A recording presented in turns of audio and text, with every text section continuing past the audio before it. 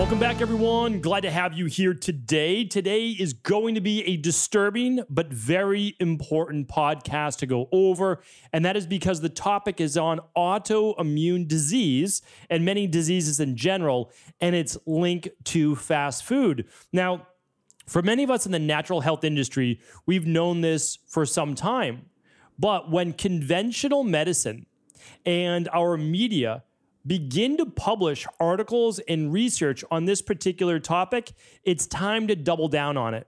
It's time to let people know that there's a direct connection between the food that we eat and how our body performs. And by that, I mean, are we not just disease-free, but do we have the energy, the health, the ambition, the drive, the vitality for life that we are always meant to live with as humans?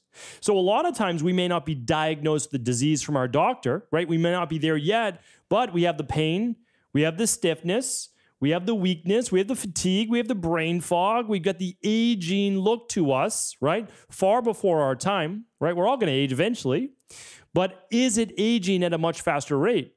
Now, conventional medicine would lead you to believe that that's inevitable and that you just can't fight it and it's all genetic and this, that, and the other thing.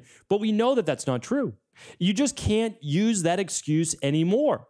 And now, again, just about a week ago, and that's why this is very up-to-date information, I want to share with you what was published in the New York Post, the Guardian, Fox, CNN, like straight across the board, no matter what type of affiliation you have, and I have none, you can see that this is very definitive, very clear. I'm going to read it to you, and then I'm going to give you my assessment, which is different, even though we're all pointing out the same thing, which is very different, though, than the clinical, I shouldn't even use the word clinical because natural health practitioners are clinical as well, but the conventional medicine viewpoint. They will never figure it out if they keep this type of viewpoint. All right, let's go over it, though, because there are some similar based thoughts, and then I'll link it up.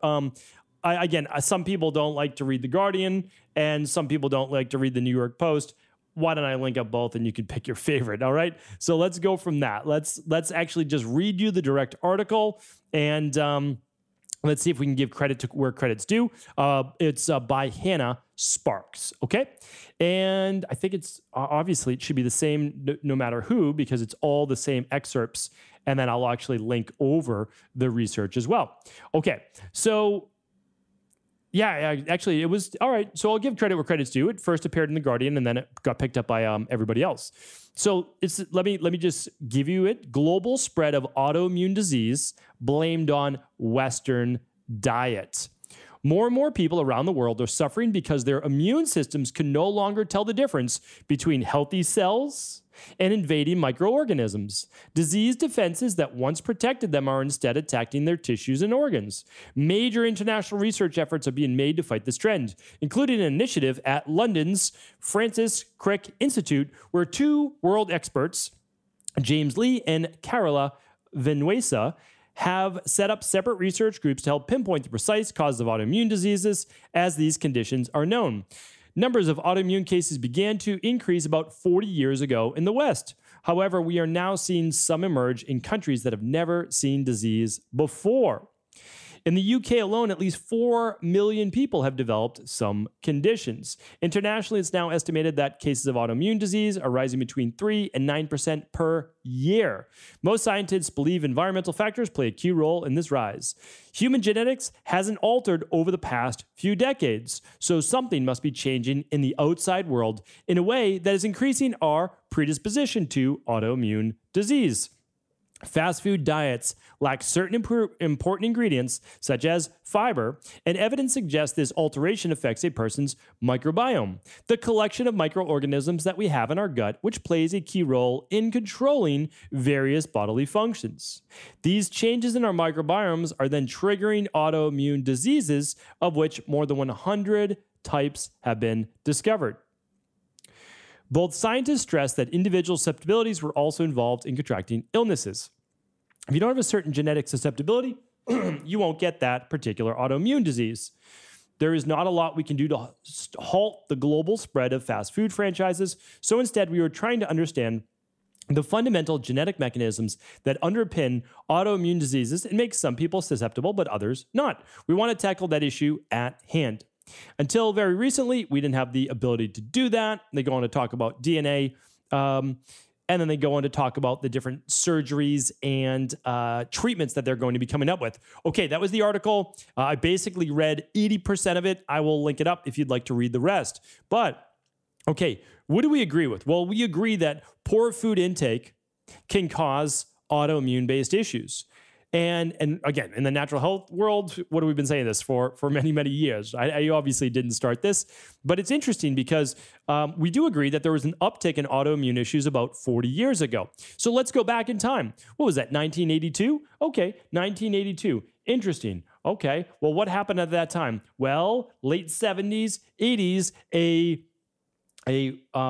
riptide of fast food chains move all throughout America, right? It starts with McDonald's years before that, and then, oh, that's successful, and then this, and then this, and then this. But even if you look at, McDonald's back in the day, you're not looking like they weren't using the same type of meat that they're using today. It was actually, again, I'm not going to say McDonald's was good when it first opened, but it was certainly closer to human food than it is now. That like it's just not created in a lab like it is now, right? And so here's the thing. Certainly there's an uptick with that, with fast food based restaurants, but they hit on something else. It's not just fast food. It is the environment though as well. We've talked about that before as the rain barrel effect. Okay, you're eating the wrong foods. You're being exposed to what else in those foods? Hydrogenated oils. What else are you being exposed to in these foods? Pesticides. None of these fast food restaurants, for the most part, generalization, but for the most part, 9 out of 10, with obviously well over that, are not using organic food. What does that mean?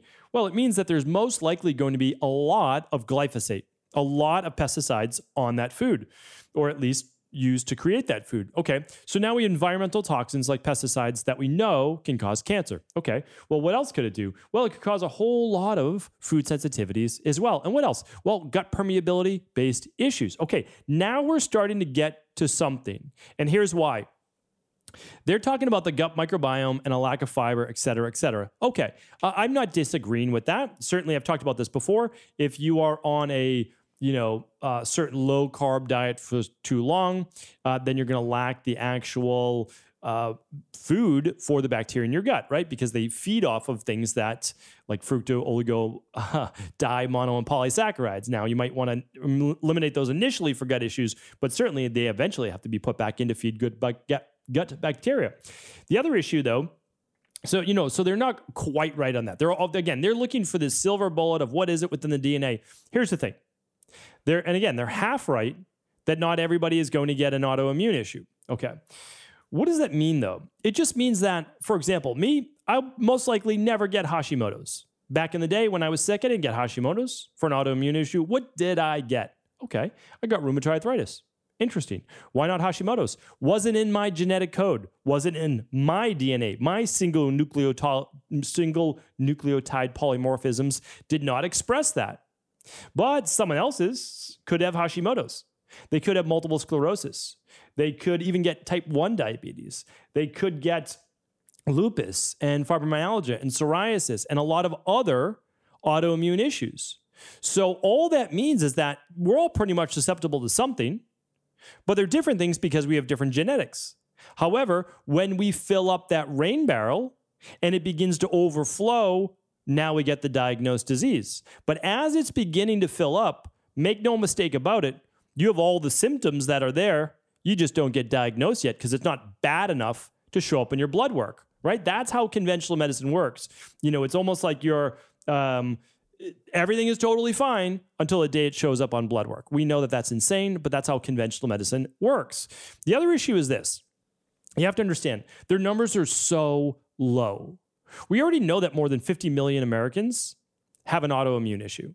We know that. So the numbers are just, for whatever reason, they're just stating them so low. I mean, the actual CDC and World Health Organization, again, take those organizations with a grain of salt. But at the same time, they're trying to pad their own stats, right? They're trying to help themselves. And so if they state that there's this many, of course, there are. So there's far, far more. But I just want to give you firsthand experience that I was doing my internships a decade ago overseas. And I can tell you firsthand from working in a traditional Chinese medicine hospital in Beijing, old Beijing, that we saw the first generation of, now they were let's say 10 years old to 20 years old, overweight, inflamed, and actually leading to a disease state. Now, how is that? Well, that's about the right time over the last 20 years that fast food has made its way into Asia and other countries. And now we are seeing the repercussions. The massive use of pesticides, the farm-based animals, not in a good way, right? The big cultural agricultural farms, and the fast food. So no longer, again, I saw so many of their parents and grandparents walking or biking to get fresh vegetables, to get fresh food. And so you have to understand, when you change the environment and you change the lifestyle, it leads to dis-ease in the body, because dis-ease in the body is simply an inability to maintain equilibrium.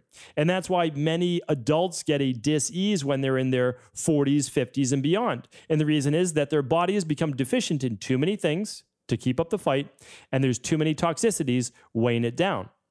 Okay, it's the same reason, though, why children can also get them. Now, young children, there's oftentimes age-specific congenital or genetic susceptibility at a young age. But if you get it after like 10 years old, 12 years old, okay, well, what's the issue? Well, I got my issues at 17. Why? Overflowed the rain barrel at a very young age, where some people wouldn't do it until, 40 years old. I just overachieved in poor lifestyle and stress at a very young age. That's it, right? But also I had some help. I had a dermatologist that put me on essentially 3 years of amoxicillin for skin issues. So lo and behold, I destroyed my gut. You can't be on antibiotics for that long and not have all sorts of health issues. Here's why. And we know this, 90% of all immune issues have to do with the gut. Why? It allows for candida overgrowth, bacterial imbalance, maybe H. pylori, maybe parasites, along with what? Intestinal permeability. That means when you eat even healthy foods, never mind fast foods, it can seep through the gut wall because your intestines have increased permeability. It lets too much out. Well, where does it go? Your bloodstream. What's in your bloodstream? Immune cells. The immune cells then increase, right? They increase because there's more foreign bodies in your blood. It is the immune cell's job to say, this isn't supposed to be here, that's not supposed to be there, this isn't supposed to be here. When I would see people with autoimmune conditions in my practice in Boston, and I looked at their blood under a microscope because I used to do live blood microscopy, I could show the person definitively sitting at my desk, look at all the white blood cells in your body.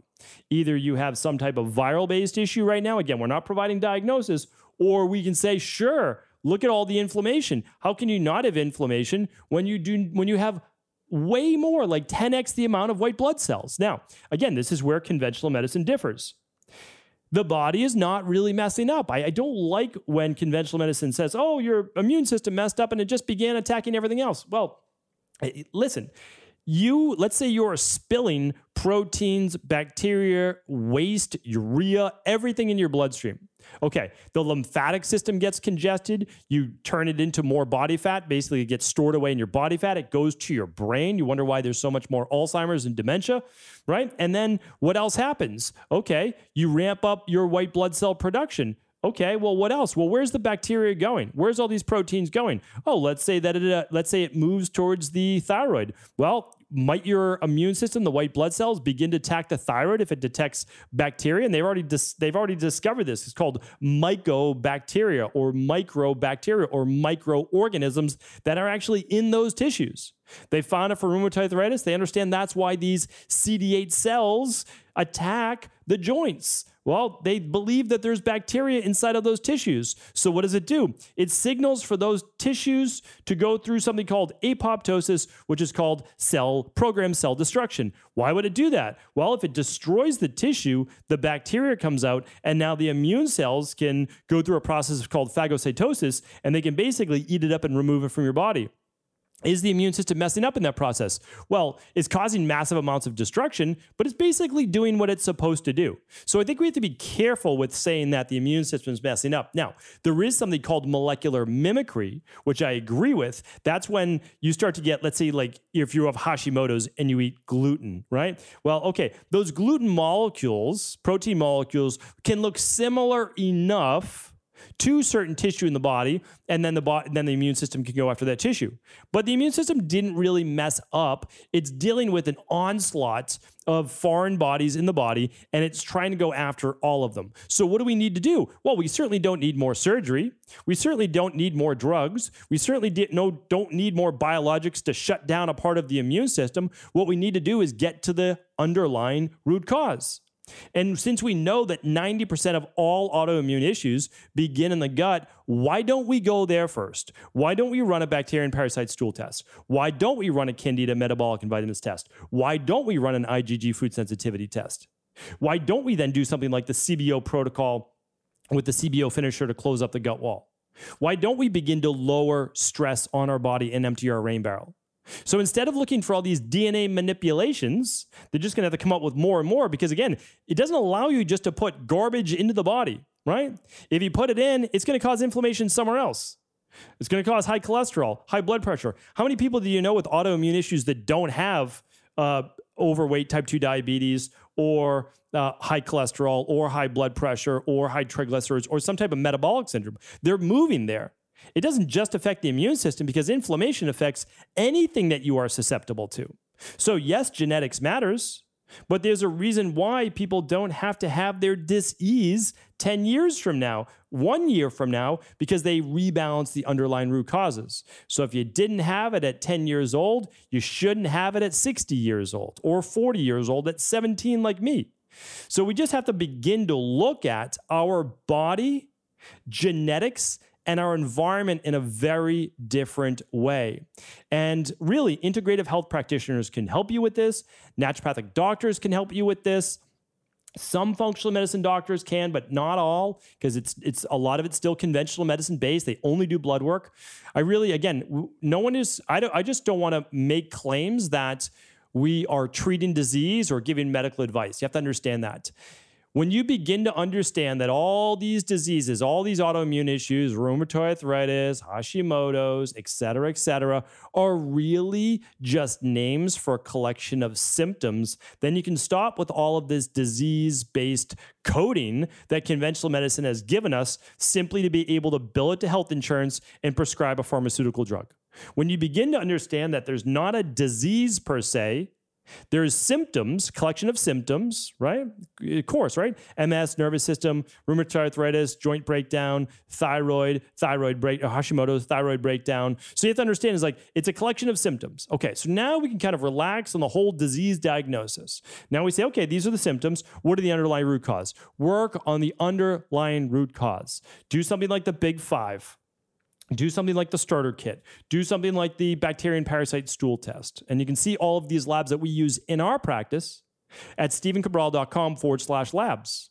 But also keep in mind, there's thousands of integrative health practitioners all around the world. You can work with them as well. And that's at integrativehealthpractitioner.org/practitioners. And you're able to find them as well. What I simply wanted to do today was the understanding that we all agree that our environment is poisoning us with toxins.